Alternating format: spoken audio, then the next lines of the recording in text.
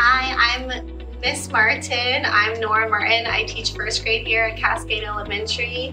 This year, what I'm doing differently to support kids, I have a couple areas in my room that are a little bit different this year. I have the library a little bit more sectioned off, so it'll be a more welcoming space, and the kids love going in there. They build themselves little forts or little couches in there to read on, and I have a tent in the back of my room as a calm down area space for kids to go to, so they know they can use a timer, they can take a break, and they can come back as long as it's an appropriate time. What I do to support kids that I have done for several years now is to do morning meetings, and that is something that I will not skip, and my kids hate skipping it because that is their time to get to know each other and get to know me.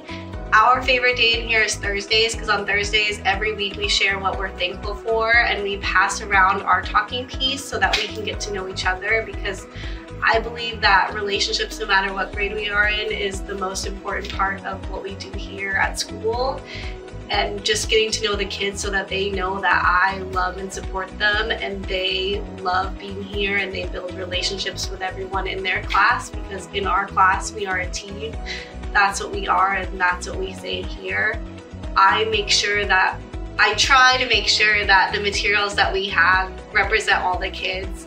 I like to have a lot of bright materials and art, but most importantly show different kinds of families. When I was a kid, I hated to read, I hated being at school, and now there are so many different things in books that didn't exist when I was little, and the kids get really excited when they see people that look like their friends or their families that are in the books that we have.